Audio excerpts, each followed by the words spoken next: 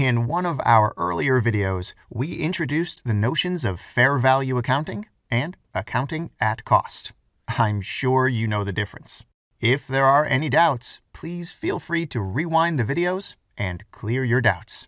To keep things simple, we did not mention one important detail, and I kind of feel bad about that, so I'm going to share it here. US GAAP does not allow fair value accounting. There have been considerable talks about the need of convergence between IFRS and US GAAP. However, there are still notable differences, and this is one of them. So, the US GAAP does not allow fair value accounting, but the IFRS does. Companies can choose to opt for fair value accounting for their fixed assets when there is a clear market for these assets and a valuation exercise can be carried out.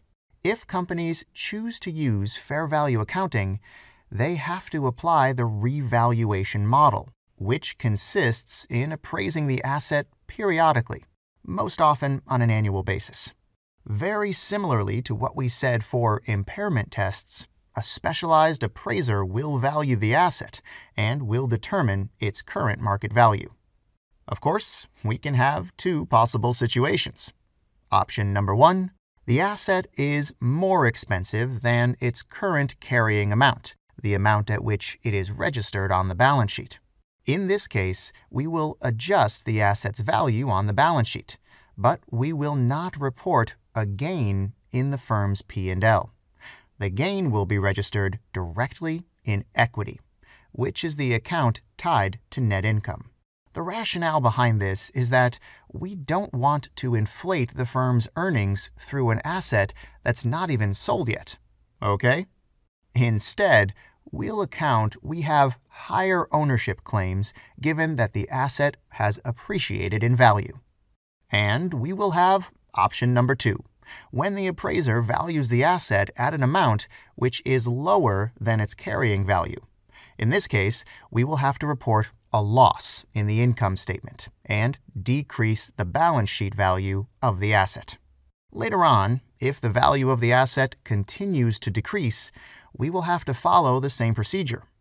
If, however, it starts to increase, we will be able to reverse the P&L loss and we'll be able to report an income in the P&L for the amount we've already reported as a loss earlier. We can only report as income up until the amount for which we have reported a loss previously. Afterwards, potential gains will go directly in equity, without reporting a gain in the income statement.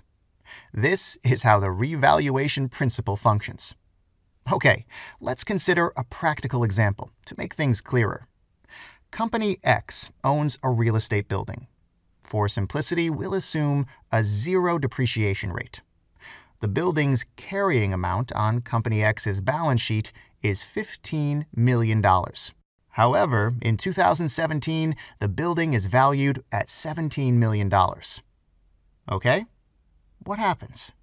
The company will update the fair value of $17 million on its balance sheet, right? Will it recognize a profit of $2 million? It won't. It will directly report an increase of $2 million in other comprehensive income in equity. Okay, perfect. Let's assume that the next year, 2018, the market for real estate goes down, and the revaluation test indicates the building is worth $13 million. What happens?